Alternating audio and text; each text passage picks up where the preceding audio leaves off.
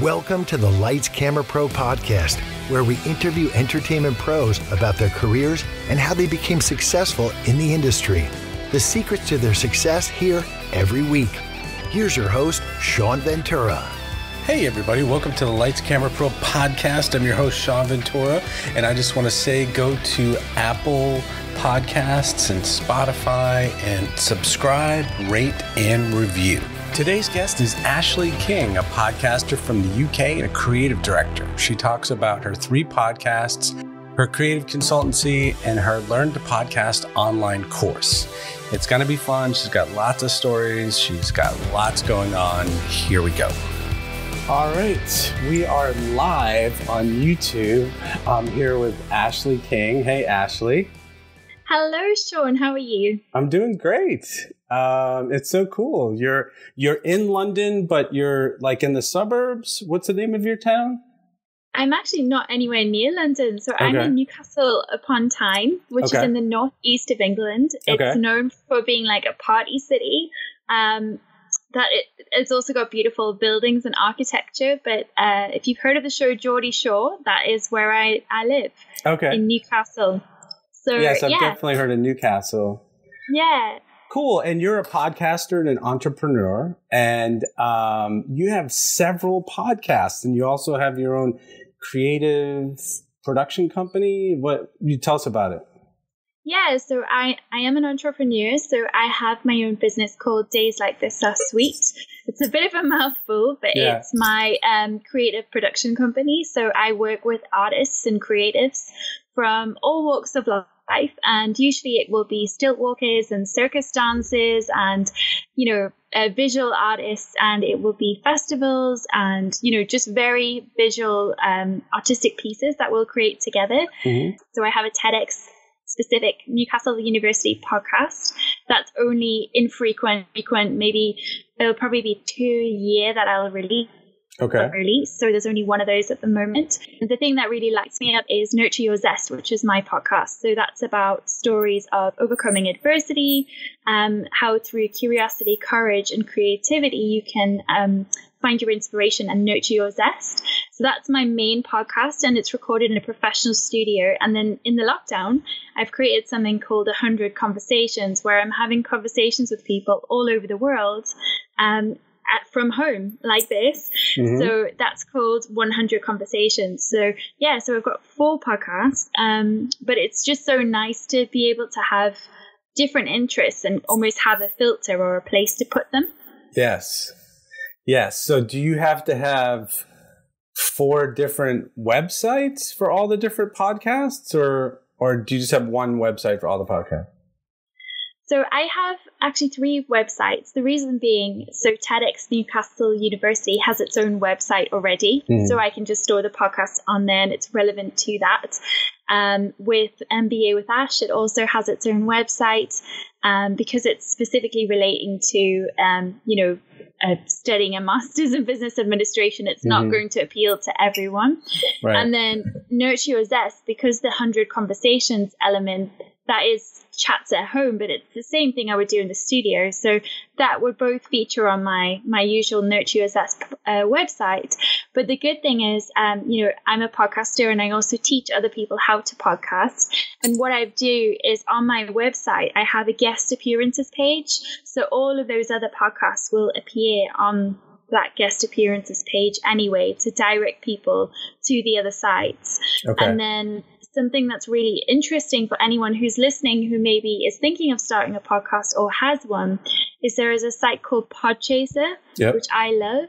And Podchaser allows you to get credits for the podcasts you are involved in. So, if you're a producer of one or a host of another, or if you, I really like to credit my guests who work on my podcast, who come on as guests, but also the people who work on it. So if I'm outsourcing some editing, for example, I really like to make sure that my editors get the credit they deserve for working on that podcast. And Podchaser is a great way to facilitate that.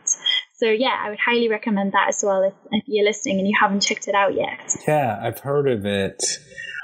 So as you can see here, I'm using Ecamm Live for my podcast, but you use StreamYard? Yeah, so I do use StreamYard, and then what I would do is take the video and go and edit it for YouTube. So I don't stream directly to YouTube. I stream directly to Facebook just because of the level of engagement I get on Facebook is pretty good.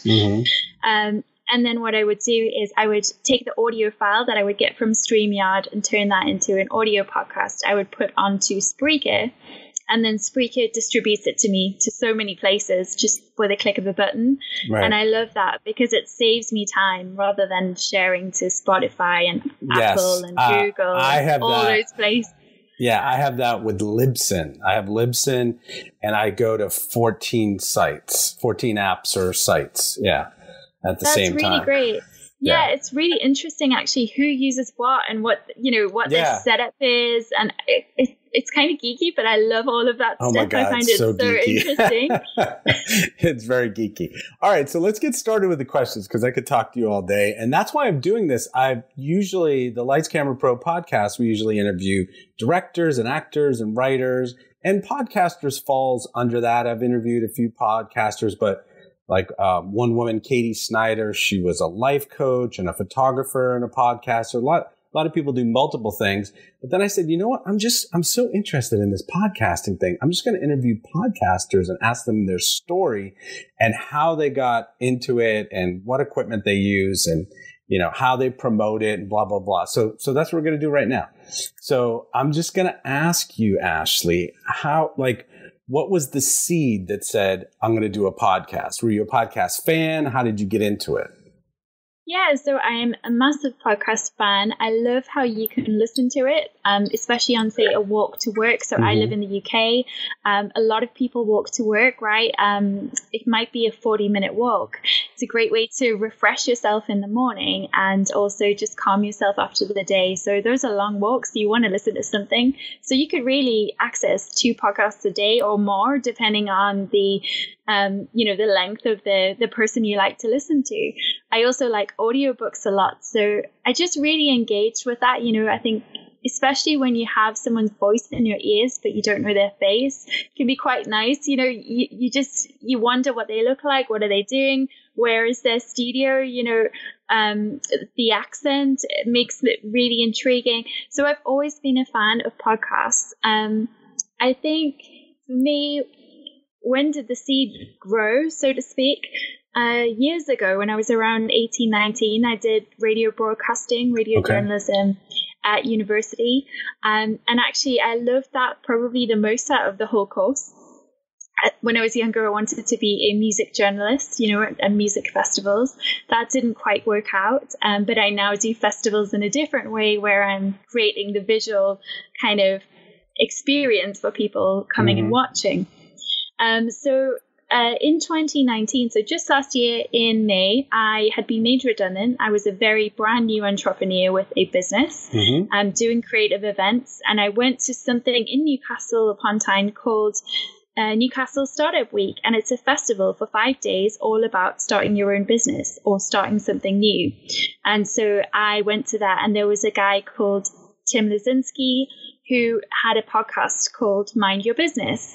And so he was speaking to people there on the day, and I featured in that. I think it was like 5 minutes max, but he asked me some questions about my business. And when I listened back, it's really not the best podcast ever, but I got so many people saying, wow, you've got such an interesting voice, such an interesting accent.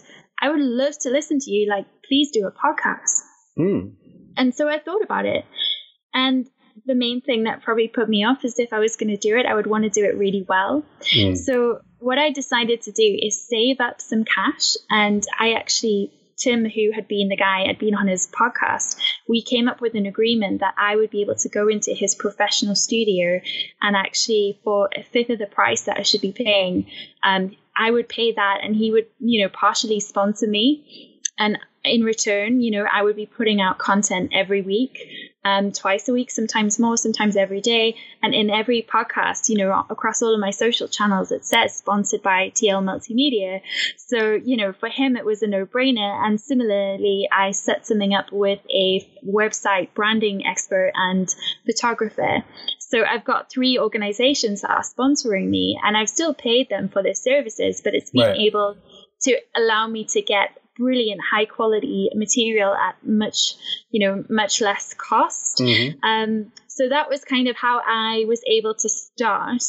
I think now that I'm, say 9 months into podcasting, I could have started way earlier, with a lot less. But I'm also really happy with the way it all rolled out. I think it was right at the time. And I'm really glad that during the lockdown with the coronavirus and COVID-19, I've had the opportunity to learn how to do a lot of things for myself and actually realize how easy it is to live stream, to turn that into your own material and repurpose content. So yeah, it's been an adventure. But yeah, just started in May last year as a guest, and then the podcast launched in September last year. Awesome. For Nurture Your Zest, how did you come up with the name? I met someone that I felt would really help me to bring that brand to life. I wanted it to be very strong. So Nurture Your Zest, we did a game that I love called Wordplay. It's basically going through a series of words, and I do this with a lot of my clients because I also teach, personal branding, digital marketing strategies. It's part of my creative communications business. But really thinking what words light you up and what words do you absolutely hate. Right. So when I was looking at the words that lit me up, they were things like zingy, zesty, zany, curious, creative, courageous, brave, unusual, original, words like that. And then the words that I really hated were things like clarity, focus, discipline, orderliness, very useful in many businesses and in, it's important traits for people to have, but they're not me. So I thought about a lot of different names. I thought about the word flamboyance. I love the word flamboyance because I love flamingos. And so the collective noun of a flamingo is a flamboyance of flamingos. Right. So I love that. But then when I kind of tested it with people, when I said I'm thinking of starting a podcast called Flamboyance, they felt it was very OTT. I guess in the UK as well, you've got to remember that they kind of people are a bit more shy and reserved in many ways, very polite. So I do find that a lot when I look at some of the US podcasters. They seem so much more brave than what we do in the UK sometimes. Right. But yeah, flamboyance just wasn't really floating. Some people liked it, but then also I knew that I had all these amazing people straight away that I wanted to interview, over 200 people, and I'm working my way through them. But they all had stories, and the kind of collective thing that brought them together was they'd been through some sort of adversity, and they'd been stuck in some way, and that was how I'd felt stuck in a job several years ago where I was applying for so many different promotions and just getting, rejected over and over. And I just felt like nobody could see me on my potential. And so the idea of Nurture Your Zest is that you're stuck, right? But you can become unstuck, and you can actually, through curiosity, creativity, and courage, you can find your inspiration and nurture your zest. So those were my key 5 words, and they are all over my branding, all over my website, in all of my episodes. And that's where the name came from, is, how do you nurture your zest? So that's a question that I ask every single podcast guest. And actually the audience has loved it because they can engage with that. So, when we were able to, before lockdown, do live events or parties or whatever it might be, or if we were at somewhere where we had a stand and we were talking to people about the podcast, we would always have a little chalkboard and say, what's your word for nurturing your zest? And they would write their word and get their snap.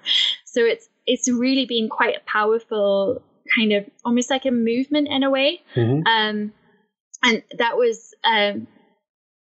I guess it was always intended that it would motivate and inspire people, but I didn't expect people to respond so well to it. Right. But yeah, the name is great. I think as well, it's a quirky name. It's unusual. And the other thing is there was nothing like that online. So, when you search for a name, going on Google, there's so many podcasts. How do you stand out? Right. So Nurture Your Zest was a bit of a quirky, different one. And that was that was kind of why I chose it. I should say that I love the name, the Chatterbox Club, because as a kid, I used to get in detention, even age, 9, for talking in class all the time. And I had this really progressive headmistress, and she was like, all the kids who were in detention for talking, she would put them in the Chatterbox Club and teach them debating skills and writing skills and how to, communicate better. So they used those, I guess we were overusing our strength of talking in class, but they kind of put all that energy into something that helped us. But when you look at the Chatterbox Club as a name, it's a name that's very utilized by the refugee community across the world. So there are podcasts about the Chatterbox Club that's to do with refugees, or there are like websites to do with that. And I just felt that was a platform that was important for somebody else rather than for me to come in and take that name. So that was the reason I chose to use a different name. And I'm really glad, actually, because I think Nurture Your Zest fits me better. Yes. I think it's a very cool name. And I think as creatives, we're incredibly brave, because I've done stand-up before, I've done acting before, and I have friends. I mean, it's so insane to do stand-up, right? You're in a room alone by yourself telling jokes, and people don't laugh a lot. But we're incredibly brave, but we're also incredibly sensitive. And it seems like a lot of the people that I've interviewed, they've had some sort of support, like a spouse, a sister, a friend who said, just do it. Go for it. What are you waiting for? And I love that message. And I love telling people that, like, online. I love commenting on people, like, just do it. Just make it. Just create something. It doesn't matter if you make money. It doesn't matter if you're Joe Rogan or Bill Simmons or something like that. Like, just go and have your little 10-person audience and enjoy what you're doing and be creative, because it's an outlet and you're making stuff. But obviously you've taken it a step further because you have your own company and you're creating events and all this kind of stuff. But how do you, I guess a question before I get to the other questions, how do you do it all? You have like 4 podcasts, a company. Like, do you sleep 2 hours a night? That's a really good question. So I have to say it's been challenging at times doing my MBA. So it's a notoriously intense course to do a master's in business admin, whether you're at Harvard or INSEAD in France or, studying in the UK. It's an intense course for a reason. I think for me, I am better when I have a lot on my plate. So I get more done when I've got, stuff to do. I find it hard to motivate myself if I've just got loads of rambling free time, Yeah.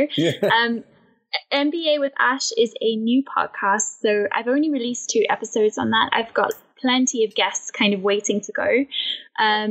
In terms of the 100 conversations, that's been done during lockdown, so it was a way I could continue my professional studio conversations. Right. And I think the reason I decided to start a second podcast there is because I have very particular photography for my studio podcasts. So they're a very particular style. They're quite funky. There's people laughing or kind of looking a bit weird or just a bit different. So because we've done that in the studio, it would be a little bit difficult to try and create that with somebody's image that they just sent you through the web somehow. So I wanted it to kind of have a clear distinction there. TEDx Newcastle University, as I mentioned before, is always going to be on its own. So it's not onerous, but TEDx keeps me very busy. It's a fabulous project. I love it. It's, I'm really passionate about TED and TEDx. I went to California in December last year for TED Women, which was amazing. The incredible creatives and women who were there and the podcasters who were there was just amazing as well.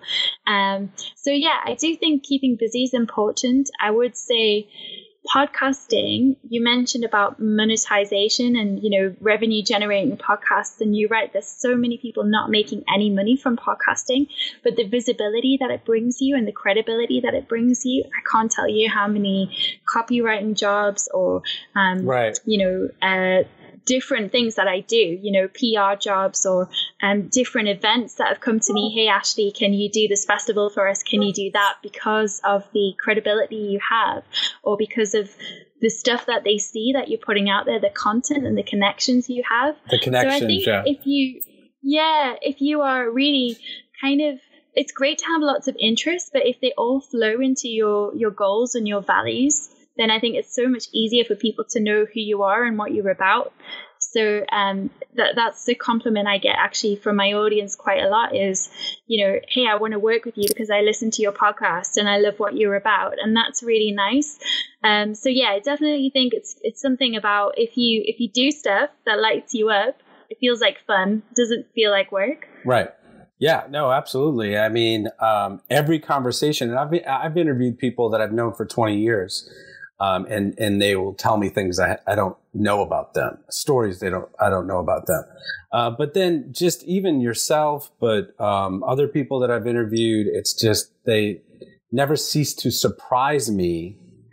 And people are smarter and more interesting and more creative than I would ever expect them to be. You know what I mean? I'm always constantly surprised by people and actually the amount of work that they do. I mean, people are just cranking out content and working on lots of different things.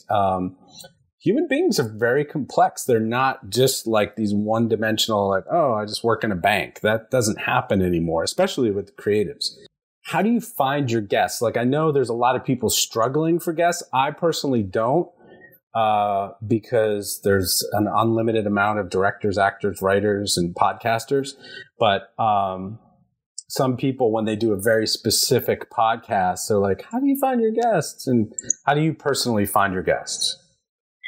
Okay, so this is one I'm quite opinionated on. So I'll try to be polite. Okay.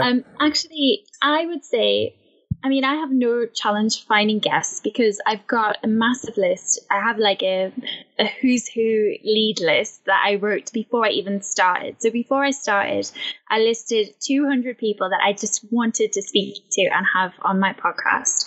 At the moment, I've only released around 45 podcasts all in all. So that's with all of the 4 there. Right. So I'm nowhere near that 200, right? And all of those people had a similar thing in common. They all creatives. They often have been through something like, on my podcast, we've talked about divorce or suicide or overcoming some sort of challenge. It could be coming from a poor background and, working super hard to become a CEO or whatever it might be. But they all have a similar story. So it's very much links back to the values. So I feel like guest is not an issue for me because I've got that long list and I'm working through it. What I struggle more with is I feel like on a daily basis, I get around 30 direct messages on LinkedIn. It's my most busy platform where I'll have people come to me and say, hey, I see you're a podcaster. I need to be on your show. Tends to be someone who's just released a book and is on a bit of a podcasting spree to get promote something. Loads of yeah, exactly. And usually it's very much a hard sell. So I'll then direct them to my website and I'll be like, look, here's my apply page. Tell me how you would, I'd love to talk about having you on the show, but, to make sure that this is the right fit for my audience, can you tell me about a prickly situation in life you've overcome? Tell me how you nurture your zest. And then in many instances, I've had people fill in the form like, hey, I need to sell my books, here's my website, that kind of thing. So it's a great way for me to go, no thanks, thank you. And as I said, I know that's quite a hard line, but I think when you are a content creator, you can't make content for everybody because it's just not going to work. It's going to fall flat on its face. You need to know exactly who you're wanting to reach, because if you are making it for everyone, in my opinion, it falls flat, right? So I often will say, actually, you know what? Thank you so much for reaching out. I don't think this is the right match for my show, The people that you teach how to create a podcast, is that something they just purchase online? What is it? So it's a very new thing, actually. Due to the lockdown, like many of us, Right. completely changed my business model, changed the way I do things. Yeah. What I found was a lot of people were contacting me right since I launched the podcast. Oh my gosh, you're so brave. How did you launch a podcast? please teach me, please help me. And so I was getting a lot of those messages. Again, LinkedIn is a great tool. It's what I use all the time. It's where I get all my sales, all my business from. So I was just posting, hey, this is this week's podcast. And then I would get my inbox flooded every time.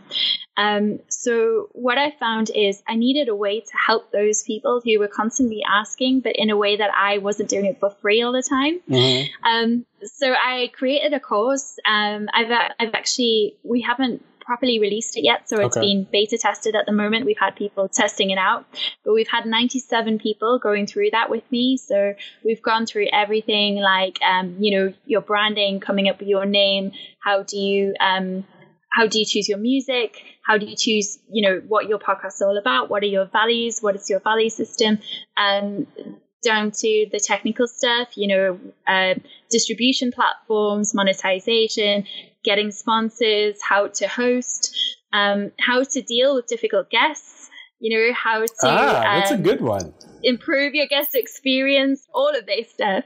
So it's quite a broad thing. We've got 5 modules in it. The way I like to work is I like to work with collaborators. That's the thing that lights me up. So I've got my branding sponsor who worked with me originally to create Nurture Your Zest, has done the first module all about creativity and branding.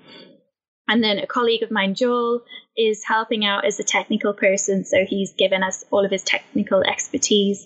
And I could teach on that, but I just feel that it wouldn't be authentic or the best for my audience and for my learners to teach on that. So it's quite nice, actually. It's come together really well. And I'm really looking forward to launching that, out to the world. But at the moment, it's been so fun to hear what the 97 people testing it have thought. And, we're shaping it and improving it every day. It's really fun. So I'm just curious because I didn't really understand.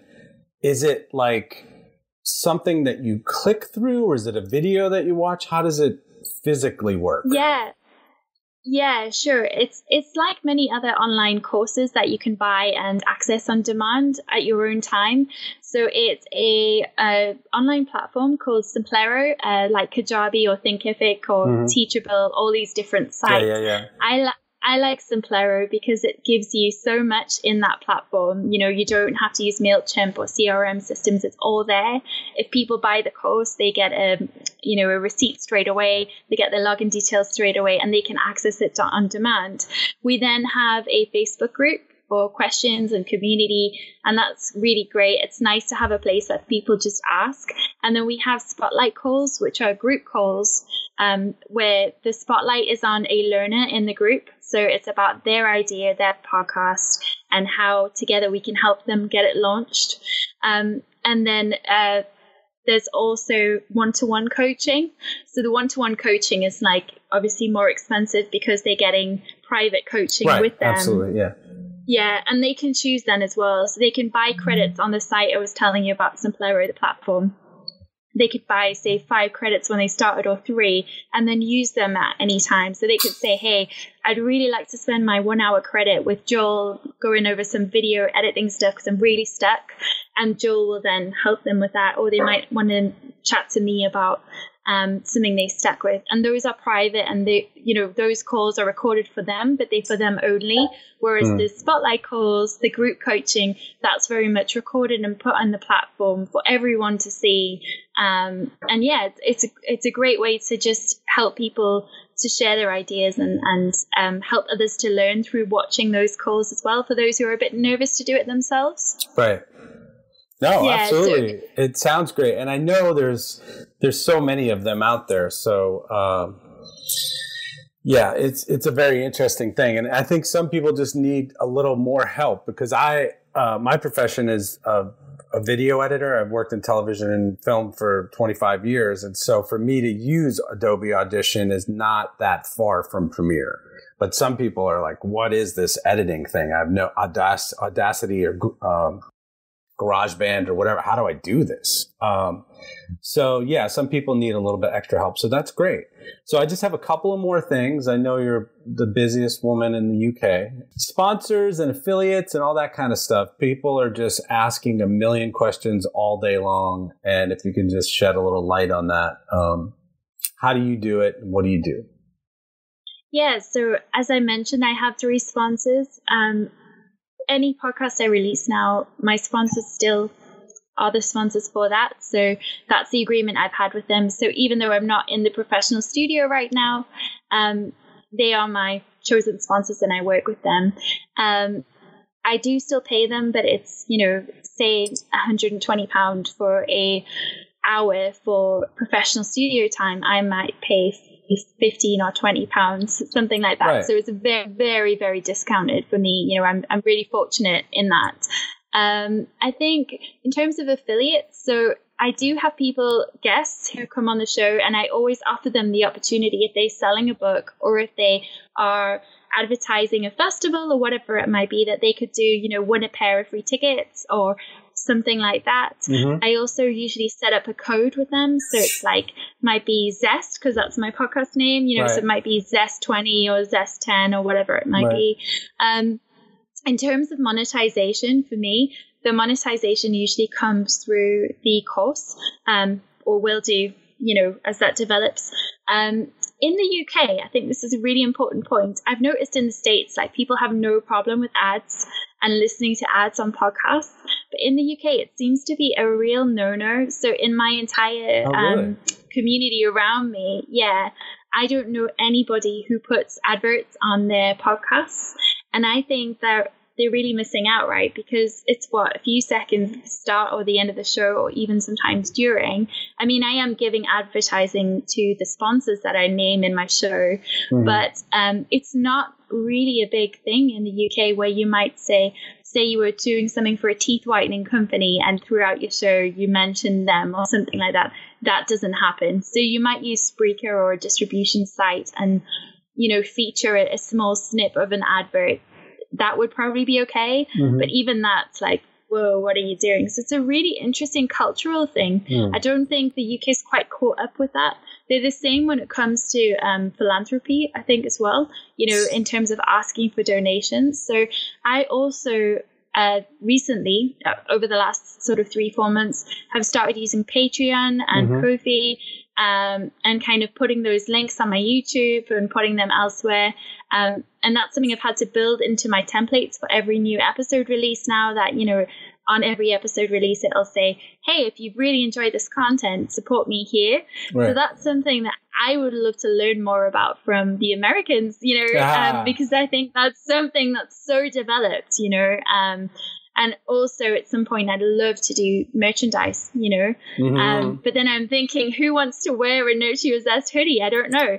Maybe there are people out there who would buy one. If they love your show, they'll wear it. That's my experience, is if the people love your show. I personally can't stand ads, like the bigger podcasts that I listen to. Dave Chang and Bill Simmons. I don't really listen to Joe Rogan. I'm just trying to think of an example of really big podcasts. They go on for 5 minutes in the beginning of the show. And I'm like, please, you hit that little fast forward button. I can't stand it. I don't mind a 30-second or 15-second, but it's too much. So I agree with people. I don't like the ads, but, as far as the Patreon and the Ko-fi and all that, I've heard some things that, it's okay, but it's only going to be there if you're hundreds of thousands of downloads. So let's just wrap it up. I know you're busy and you have you have 47 podcasts to do. Let's just wrap it up with advice that you have for these people who need a nudge. I know, and you can tell us again about your course, but any advice that you have for people who want to get into it or just getting into it, what you've learned so far. Yeah, sure. So I would say be really clear on who you want to speak to.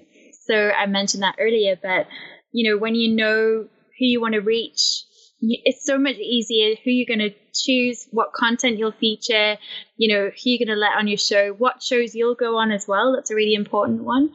I think as well, it helps with everything, your content creation. So in the course, a lot of people came with a lot of fears.